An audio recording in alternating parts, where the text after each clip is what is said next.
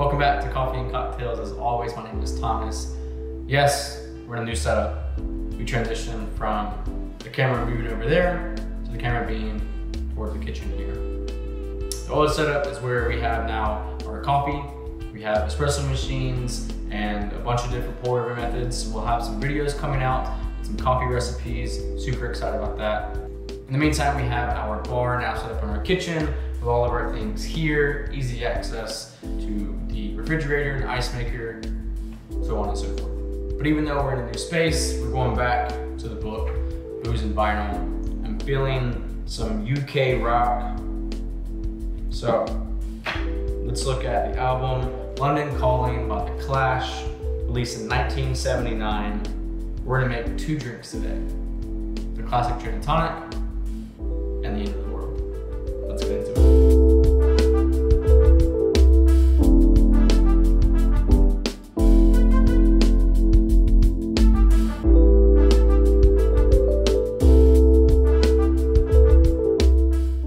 London Calling was The Clash's third studio album with a mashup of a variety of different genres as a rebellious call to storm the streets, full of angsty howls, screeches, and blasting guitars. This force of an album's apocalyptic spirit is uncontainable. It evokes twilight of civilization, so meet the end of the world with style and aplomb and a G&T. So, let's make the cocktails, put on the record, prepare for the end of the world. Your classic gin and tonic starts with a rocks glass filled with ice. Pour straight into there, we have 2 ounces of gin, topped with some tonic water, about 3 ounces or so, and garnished with a lemon mill. Let's build. 2 ounces of our hat trick gin.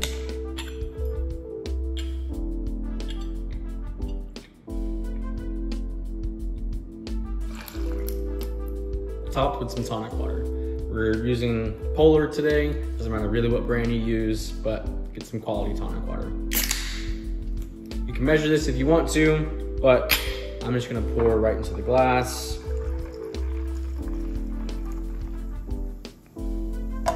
Give it a little stir.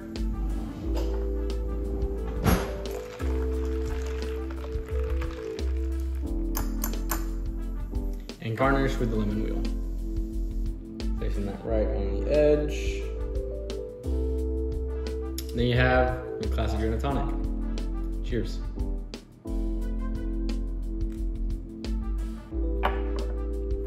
So you can also use lime in this. I prefer a lime, but this book called for the lemon. So you can give a squeeze of that citrus in there. That's really gonna pair well with the tonic water.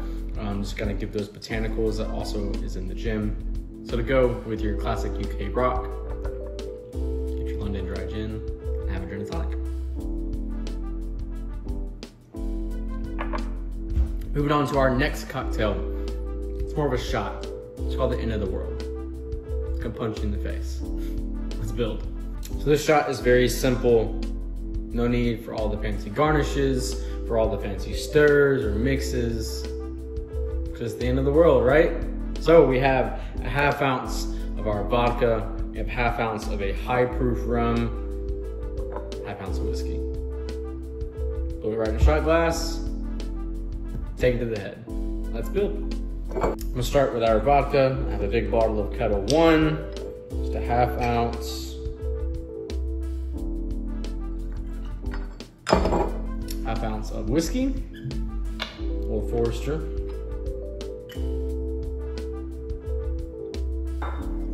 And ½ ounce of a high proof rum. This is a Smith & Cross Jamaican rum at 57% alcohol, so it has a little kick to it.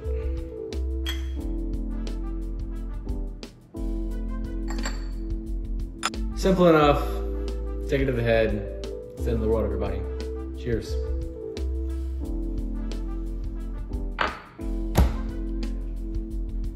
I'm not gonna lie, that shot hurt. I would rather do that first, kind of excite my body, warm me all up, and then finish as I sip on my gin and tonic. So that's really gonna put you out. It's called the end of the world for a reason.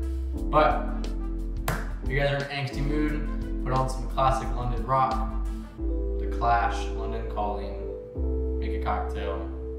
Cheers.